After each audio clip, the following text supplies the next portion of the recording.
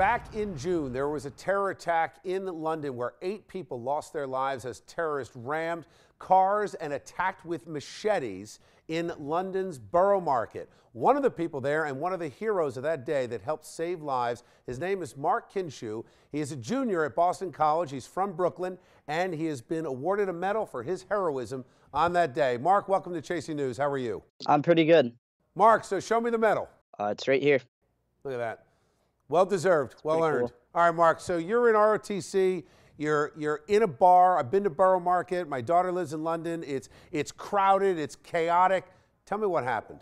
This happened on a Saturday, and we had just visited the Shard, the popular skyscraper in London, and then we came down off the observation deck. We were there for like 45 minutes, went to go get dinner, ate at the Wheat Chief pub in Borough Market, and then we were there when the attack broke out. From your position where you were in the market, did you know immediately what was going on, and then how were you able to save lives? Yeah, well, I mean, I didn't immediately know exactly what it was. I knew it was some type of terror attack. I didn't know that it was an Islamic thing, but I was sitting down in a Wheat Chief pub with my classmates. We were eating for maybe like 20, 25 minutes, not very long.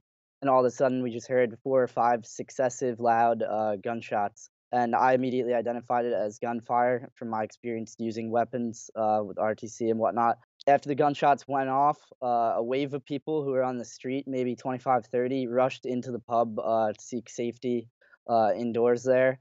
And then a guy at the front yelled, "Everyone get down, get below your tables." And then we were all just taking refuge underneath our tables, just hiding, trying to wait it out. And then I picked my head up and saw that near the front of the door, off to the left, was a guy who pretty clearly had a serious wound to the head, a pool of blood forming next to him. And I saw that there was only one person helping him, so I ran over to see what I could do to help. And then I applied, along with another individual who I think was a employee of the restaurant. I made a tourniquet with using my belt, and we put pressure on the wound.